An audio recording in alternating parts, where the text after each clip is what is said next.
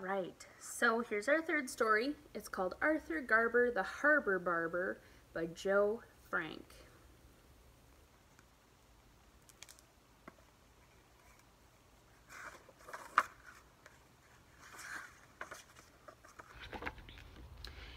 In a seaside town on a cozy little bay, ships of all kinds often dock for the day.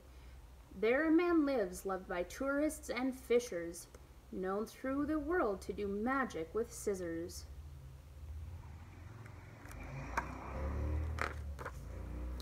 With his flawlessly cut and coiffed pompadour, Arthur Garber greets his visitors ashore.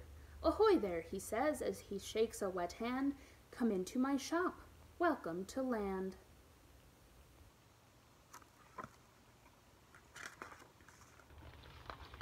A fisherman sits down in Arthur's red chair. He gives him a spiffy shag cut with much flair. The fisherman cheers, "I'll catch more fish than ever." He returns to the sea, having never looked better.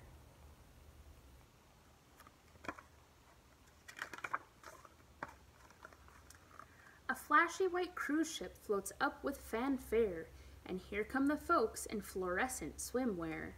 Sunburned, well-fed, and rested to boot, the cruisers pile in, plump like overripe fruit.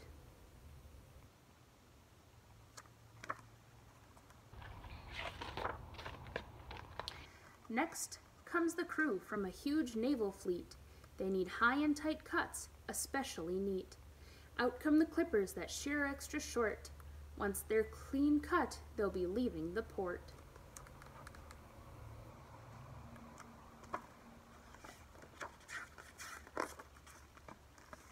Captains of speedboats are always quick work. Rascals on rafts must look good when they smirk. Owners of houseboats want trouble-free mains. Coast guards need locks to withstand heavy rains.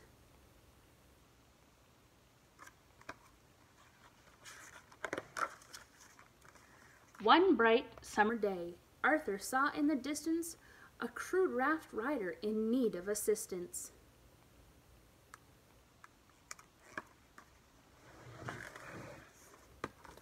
When the castaway landed, a tale he did tell of a ship overturned by a tropical swell. "For more than a year I've been lost out to sea. My kids must wonder what happened to me."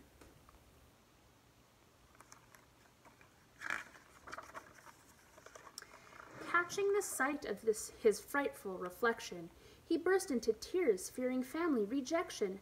"I can't return home," he wept. "I'm a mess." But Arthur took pity and stepped up to the test. "Come here, my good man. Sit down in my chair." Arthur sharpened his shears and took stock of the hair.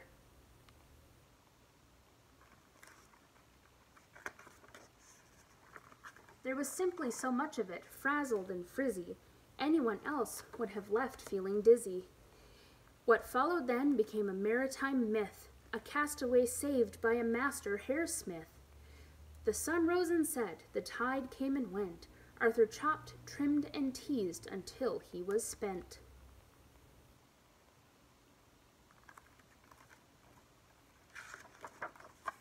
And from under a pelt so wild and frightful emerged a young man who looked rather delightful.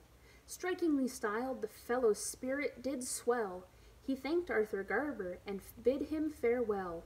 His landlubber family must miss him so much. He hurried off shouting, "I'll be in touch!"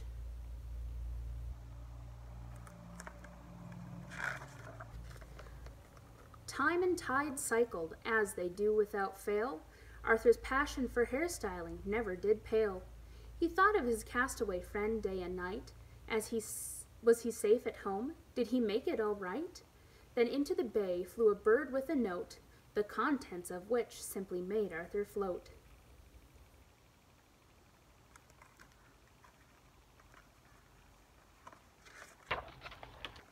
"Dear Arthur," it read, "you sure saved my hide.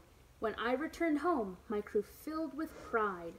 We think you're the best, so we've built a pontoon, and with any luck, we'll be seeing you soon."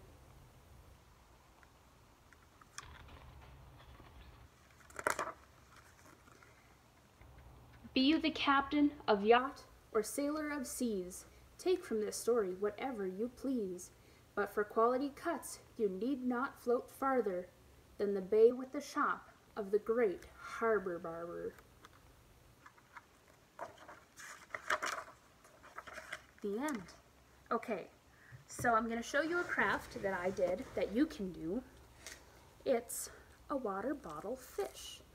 And you can take whatever you have at home, sand, glitter. I have toothpicks and Q-tips and beads and pom-poms. And you just put it in there and you make some fins and glue them on, and then there you go, water bottle fish. Okay? All right, the second one I have, I'll show you step by step. So, you have your paper plate. You fold it and cut it in half. And then you take that and paint it. Both halves, one half, either way. I did red, but you can do whatever color you want. Just have fun with it, okay? And then, while that's drying, you draw out your legs and claws for your crab. We're doing a crab. And then you fold them just like an accordion. All 6 legs and 2 claws. And then you glue them on and draw eyes. And there you go. A paper plate crab. How fun. All right, thanks for coming. Bye.